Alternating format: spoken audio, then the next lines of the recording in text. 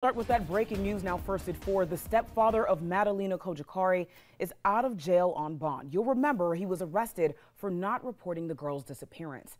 Thanks for joining us on your Friday. I'm Siobhan Bryan.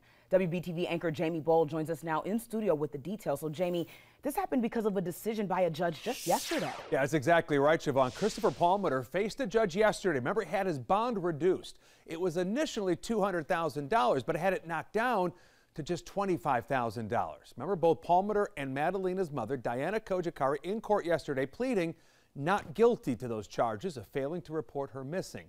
Last time anyone saw Madalina in public right before Thanksgiving of last year. We've all seen this video.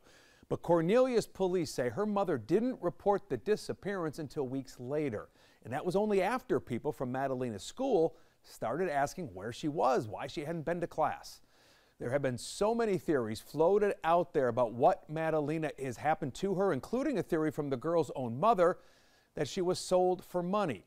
So police still asking for your help in all of this. If you have seen her, you know where she might be, call them, call the FBI right away. And right now, also want to point out, we do have a crew at the Mecklenburg County Jail waiting for Christopher Palmiter to be processed and then released. Will he talk? Certainly we have questions. If he does say something, we're going to be there to get it. Again, live pictures from the Mecklenburg County Jail there today, so we'll keep updated on that as well. And coming up at 5 o'clock, our reporter Lowell Rose, he's back in the neighborhood where Madalina's family lives.